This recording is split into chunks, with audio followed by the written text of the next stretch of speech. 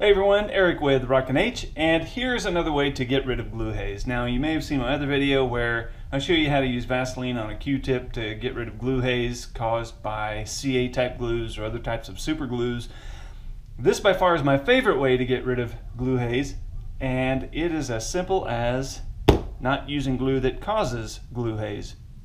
This is called Formula 560. It's canopy glue you can buy for about $4 to about $6 anywhere online. Just Google Zap canopy glue Formula 560. I think it comes in a couple of different colored bottles. It's the same thing as I am understanding, but do read the labels. But this is the stuff I've been using successfully for a while, and I use it on places where I have clear plastics. And guess what? Glue haze is never a trouble anymore. And what's nice about this stuff is it does dry clear, unlike other forms of like Elmer's types of glue where they might have a bit of a haze to them. Anyway, this is how I'm using this stuff. And hopefully I grabbed this the correct headlight the first time. Freightliner headlights can be kind of tricky.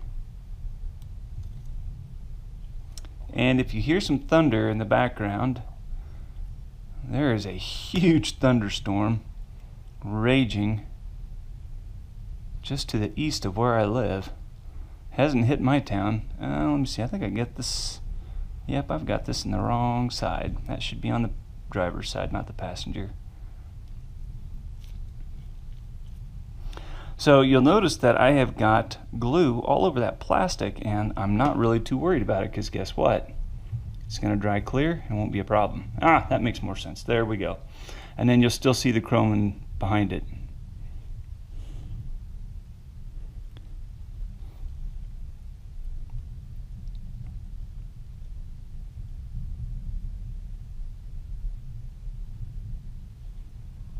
There we go.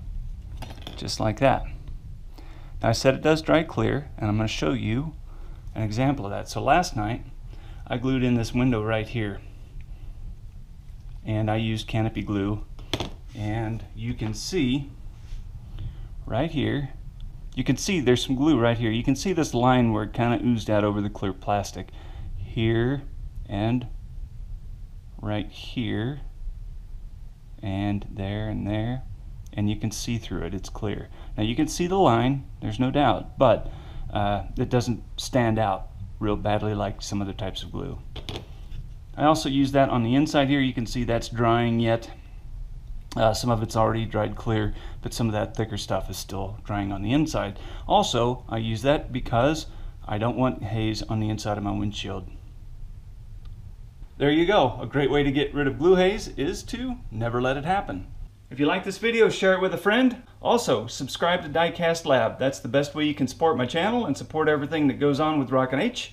I'll lead you by the hand, step by step, with video tutorials, white papers, and other downloads that will teach you everything I know, even how to turn your hobby into a profitable business. Thanks for watching. Catch you next time.